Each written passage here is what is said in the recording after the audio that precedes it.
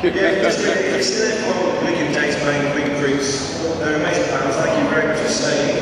It's okay. Woo for anybody who's been staying that long. Who's been to all the other bands? Woo! Yay! Woo, who's here for us? Woo! Woo!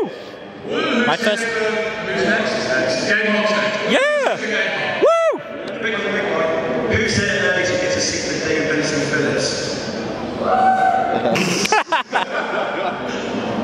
Who's here early for Tomska? That's like 4:30. You got the front row seats to Tomska. Well done. Because they've got a long time to wait. It's what, 1 o'clock now, 3.5 hours? There's some brilliant stuff in the middle. Should we, Yeah, let's begin. Yeah, let's go. Could we play the FF trailer, please?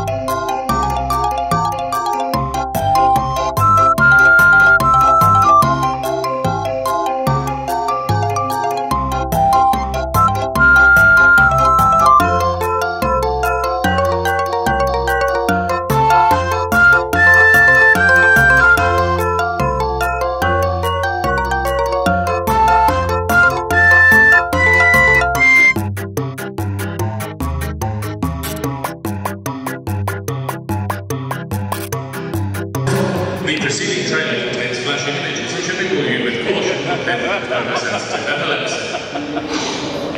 She's done before, I think she's done before. We'll know the next time. So Geoff, do you want to tell us what we do? We are a gaming YouTube channel. We do Let's Plays, daily Let's Plays. We have weekly live streaming, which we are getting better at keeping up with. Yeah, every week we try to do one. Yeah. We have a website with written content, some reviews, some opinion pieces. Stories, yeah. Comes that bit later on. And we do like working with other channels. We have ongoing projects with Tiny Night Films. If you've heard of them, they're a fantastic YouTube channel. Go check them out. I doubt that the Cineplex is actually so, to be honest. That's yeah, we've got an ongoing project with them at the moment where we are playing Dungeons and Dragons, a role-playing game, and we are putting out the episodes of that on a weekly basis on a Wednesday. We have merch from that now, which is a new thing for us. We have merch. We do indeed. Thank you for the woo on that. Maybe for us. I've put an audio clip because it's an audio show. I put an audio clip on, so we have the birth of Rakaka. Rakaka. I don't know how many cars there are. Actually, I'd like to sneak up the stairs, please. And I'm going to go... like to walk behind him, very not sneaking. I'm going to say, okay, guys, I'm going to go up the stairs. You will wait down here, okay? I just shoot you up the ass with a crossbow. If I see anything, I'll make the following noise. I wait on the landing. No, you're not understanding the plan. Right, okay. I understand your plan. If you're waiting on the landing, I'm going to stand at the bottom and go, I run up the stairs. Just Just let me shoot him. Just let me shoot him. I got a 12 on my stealth. How does that help? He's pretty stealthy, but I mean, he's right there. You get upstairs, and there are 4 doors off of the hallway, as you can see from the map that you can see. Yep. I'm gonna guess there's probably not much in this room. Hey, open the door and try it. I'm just gonna stealthily open the door. Well, not that stealthily on a 12. So most That was to get up the stairs, thank you. Most of the furnishings in this room were destroyed when the rock flattened the northwest corner of the inn, yes. Shocker. Yep. Hanging on the east wall is a tapestry depicting a mountain landscape. And tucked under the window in the southeast corner is a locked chest. I shut the door behind me and I go to the chest. It is a chest. I would like to attempt to unlock the aforementioned chest. Do you have thieves' tools? No. Ooh, Okay. actually, hold on. I do. I think I do. Do I hear him go into a room and then nothing happened? What you hear is he went up the stairs, a door opened, and then a door closed. Cool, I go up the stairs. Well, he's obviously dead. We should leave him. Oh my god. None of you are paying attention to the plan. No, I just don't like your plan. Your plan sucks. Fuck it. Okay, you guys pretty much. get up the stairs. Got a different one. He There clearly are didn't come back. There are 4 doors. I hate you guys. You don't see your friend. Well, I'm gonna go take this one over here at this end. This one. That one. Yep, and then I'm gonna try and stealthy open it. Yeah, I'm Okay. a simple man. I'll try and open the door that's nearest to me when I get up the stairs. Andy, you open the door and find Michael. You didn't make the noise! I wasn't in... That's because I wasn't in trouble. But you shut the door. I thought something had happened. I shut the door to be sneaky. Hence the stealth. I don't like your Going plans. in this door. I'll leave. I hate every single one of you. Well, I can always shoot you and just get it over with. Okay. Sean, you find You'd have to hit something. a vacant bedroom with 2 beds, an empty wardrobe, a desk, a matching chair, an oil lamp sits on one corner of the desk, another rests on the small table tucked between the 2 beds, and a bearskin rug lies on the floor. I'll give a cursory look around the room because I'm presuming this is going to be an empty room, like a vacated room. It is indeed an empty room. How long is the bearskin rug? You're not wearing it as a cape. Bear-sized. I want to wear it as a cape. You're not wearing the fucking bear skin. Actually, you know what? Let him wear it as a cape. Let him have one. He'll be easier to manipulate later if we give him what he wants now. Only if he takes the second one and makes a loincloth, because looking at his dick is weird. Why are you looking? He's not naked. Why are you looking at his dick? You said he was naked. You He said lied. he was naked. No, we said he wasn't wearing armor. I'm gonna check this room that's ahead of me. I'm also checking this room. Before you do that, Fashioning a before you do cape that, out I'd of a like, bearskin rug. I'd like to stop you and go. Does anyone have thieves' tools? I do. I don't. I found a unfortunately. chest that we might want to try and open. It's locked. It could have goodies inside. I literally shove him out the way. It's quite impressive for a gnome. He just sprinted between your legs and knocked your dick with his hat. Literally, my gun kind of like goes a bit too close to your junk. It's like That's okay. I'm into that. It a bit, raise it. Give it a sniff. See what it smells like. It steams. Steam I'm comes gonna- out of the bottle. What are Just those fumes? What's it smell like? One of my favourite moments that came so late. You guys had got the team found the woman cowering in the corner of the room. And they started to interrogate and question because somebody noticed she had a snake around her arm. Yep. And one history check later, Sean has raised his gun towards him. Michael's raised his hand towards him. Rakakaka. And Michael shoots him in the chest. Yeah, they're perfectly ordering group of being adventurers. Yeah, they've only got like dwarf fighter who's nearly died once. We've got a nomad officer who's nearly died once. We've got a tiefling warrior Who's nearly died twice. who's nearly died twice. One of them because she took a Goliath, she took out a Goliath barbarian straight to the face or something like that. I don't quite know what happened there. But yeah, that's our D&D group. That's every Wednesday 4:30. Do you know something about the games we play, Geoff? Yes, so we are primarily a Let's Play channel. So we've done many long-running series. How many episodes we are? 300 episodes. It's like Grand Theft Auto series. We try and keep up to new content released for Grand Theft Auto Online, which recently was the Smuggler's Run content, where you can buy your own hangar and have your own empire. And we found that the hangar that you get has some interesting toys in it. Can we play the GTA toy, please? I've had two Timmerman strawberry beers. I think he's Oh, God. pointing out. Why are you trying to blow me up? Eep. Was it a homing missile? It was a homing missile.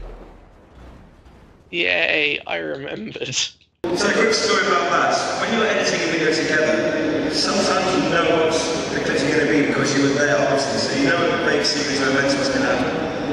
I didn't know that I missed something, just barely missed John when we shot it. So when we came, I found out about it. I didn't actually know what I was doing. I just saw the lights going red, and I just pressed the fire button. I didn't actually clue what I was hitting. So when I come to edit it, and I see that light switch, I see the missile just missed John. I thought, that's going into the video. And that's probably my favourite thing about making these videos. Sometimes you think you know what's going to happen, but sometimes something happens that you didn't expect, and those are always my favourite moments. I'm going to take over now and talk about Shadow of War. You want that? Because I've been streaming Shadow of War. It is an awesome game. It is the follow-up to Shadow of Mordor, and it The game I'm sure nobody here has ever heard of. Nobody here has ever heard of Shadow of War. Anybody here heard of Mordor? Yes. It features the Nemesis system, wherein an orc enemy can become more powerful and confront you multiple times throughout. And in Shadow of Mordor, I was frequently confronted with an orc named Crackhorn Uglyface, for he had an ugly face. They are very simple with their naming schematics. I picked up Shadow of War thinking, finally, I've rid myself of the scourge of Crackhorn Uglyface, for he is in a completely different game. There is no way that Crackhorn Uglyface can follow me from one game to the sequel of that game. I then play through the tutorial and I get to the point in the game where you fight your first war chief, who is one of the bigger and more impressive orcs. And I am confronted with the following screen. Can I have my screenshot, please? This is the details of the first war chief I had to fight. It tells you a little bit about him. So he is heavily damaged by beast attacks. There's his armor. The screenshot's gone away. It plays for 10 seconds in DLC. It's coming back. It's going to carry it. He is a poisonous dark berserker. He is legendary, but you might not be able to see because they put it in orange text. His name is Crackhorn Manbreaker. How did he follow it? It's a completely separate game. It doesn't even cross over at all. I think they want to be done. I think this guy's awesome. So Skynet's happening, and I'm going to leave now before the computers can get me. So when the third game comes out, Shadow of whatever. Shadow of Essex, I'm guessing, because apparently it's just going to be set where I live, and Crackhorn's just going to... But it's not going to be playing time anymore, it's going to be playing me. And I'm much less interested than time. I won't comment on that. I mean, it's, you know, I'm not a ring control wraith of power a guy. I make no sense. Shall I stay going for a bit? Yep. So one of the other things that occasionally happens is we get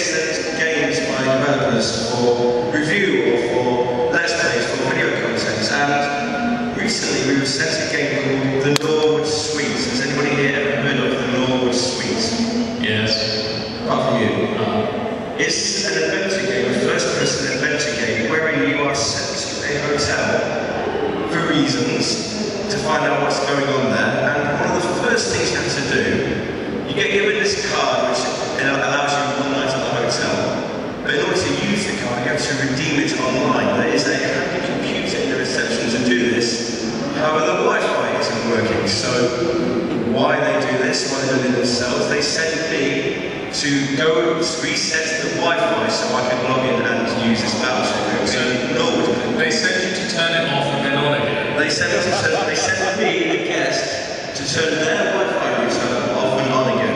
Can we play the Norwich clip, please? Okay, let's keep looking. Hey, is that it over there? That looks like it. And it's got a big button on it as well. Yeah, looks like what it was in the book, so let's press it. Looks like it's turned on. Yay! There's an eye. Why is there an eye in the wireless router? And it's following me? Okay. Okay, that's not freaky at all.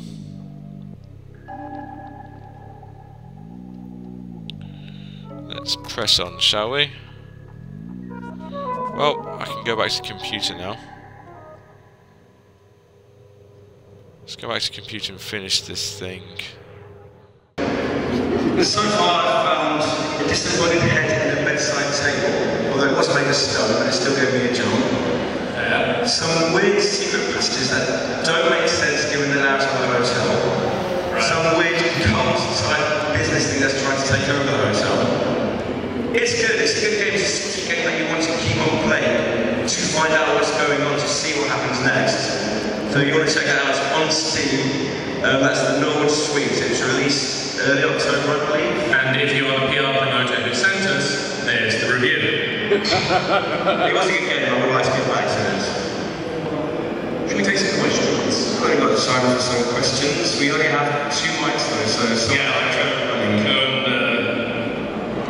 does anybody have any questions? Yep. I can't see me from here. Oh, off the stage now. That's not going to work. So, what influenced you to start the channel in the first place? Oh, the history of final boss fights. Oh boy. Settle down, it's going to be a long one. Are you sitting comfortably, for I shall begin a tale. About 6 years ago, I was working in a game in Harlem, and a friend of mine came up to me and said, "You make videos?" And I said, "Yes, I do." And he said, "I've got these scripts." And I said, "Let me look at them." And I did. And then I said, "I would like to make these scripts." And he said, "Cool, I would like to make these scripts too. That's why I wrote them." And he said that he'd written them, and that one of the people he was going to make them with emigrated to Australia, which was slightly hard for them to film. And so I said, "Let's make them." And he said, "I'm going to make a podcast as well." And I said, "Cool, I can edit, and how hard would it be? And I can make a website. I can make a website, and put a podcast on the website, and put videos on the website, and make things on the website, and people will go to the website." And then I made a website. That's what's the last time. There's the abbreviated history of my website. Then 6 years passed, and then I found Geoff. Literally found me. He was in a cave. Yes. Any questions? They're on that side. What Jeff's doing? What was it like being on the Throw the Opinion podcast?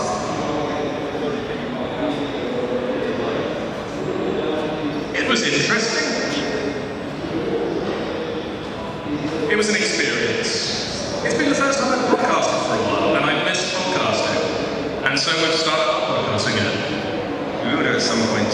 I mean, we're going to start it regularly again. We did one episode. But you want to go with that? You weren't on it. No, I wasn't on it. Where were you, Geoff? Yeah, no, it was interesting. I was on it. Geoff, you were busy that night. I literally just finished about an hour beforehand playing a role-playing game, and sat down, Skyped in, we chatted. How quickly did we get to some topics that maybe we shouldn't podcast about? I think it was 5-10 minutes.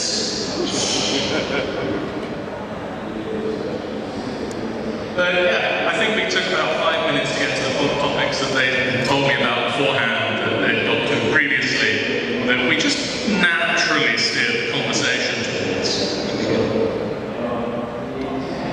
Anybody else? Any more questions? I've got this one, Geoff. Look, this guy's a great for this guy. This guy is absolutely fantastic. Well, thank you. So, what is the highlight of your career so far?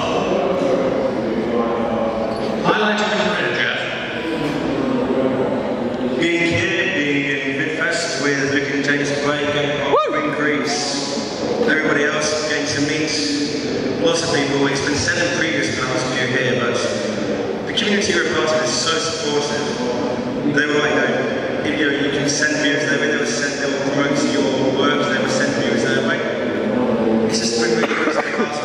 Actually, I'm going to back to it. My favourite moments that have come so far happened at the end of yesterday's call. I don't want to go into details, but one about had a slight problem with a product she's bought, and she was quite upset about it. Even though we only known each other for a day, everybody instantly rallied around to her to help her whatever way they could. I would say it's my favourite moment, it's probably my best moments, because we really shows how people can really come together, even though we've not known each other before today. We had this like common interest, common I don't know what you'd say. But it's so that instantly everybody literally drops everything to help them, and it's really great to see. Yeah. I'd say also meeting Titanic Films was really good. SCM last year. Yeah, it was a good call. It was a really good call, yeah. Any other questions? No, but I'll get my coat. Actually, I left my coat at the hotel. I'll go to the hotel and get my coat. Can we roll the trailer again, please? We can finish with that. That's a good time to finish. Can we roll the trailer again, please?